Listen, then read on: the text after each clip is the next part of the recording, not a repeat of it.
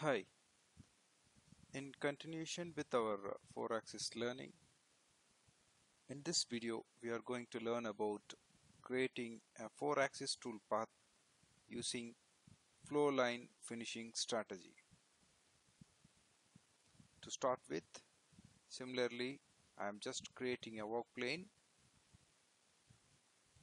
at my center and twist my y-axis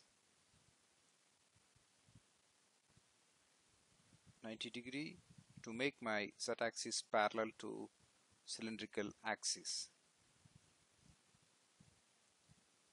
So here I'm going to select my Flowline finishing strategy. So I already pre-created my pattern here. My pattern looks in this format.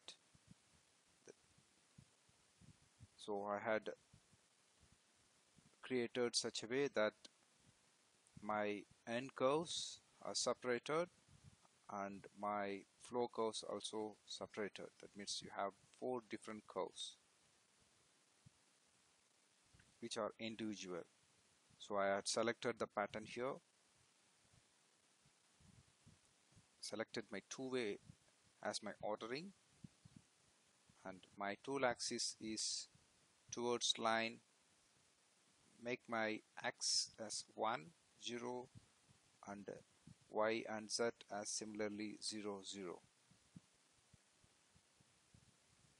This will makes you your tool axis parallel to your x-axis.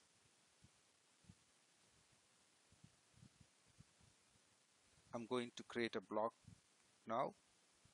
Select cylinder, named work plane, and select work plane 2, which is recently we created. Just say calculate. You can get a block parallel to your x-axis. Select your tool. Here I'm going to use 8 mm ball nose. If you calculate, you can get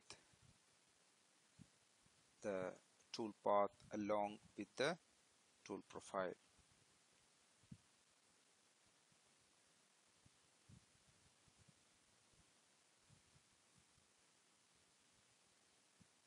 So if you see this tool path, there is only one plunging and finally one retract. There is a continuous flow of tool path takes place. To make my tool path run continuously, here I had selected on surface under my links and put some value here so that my two tool path get linked with the on surface option. Thank you.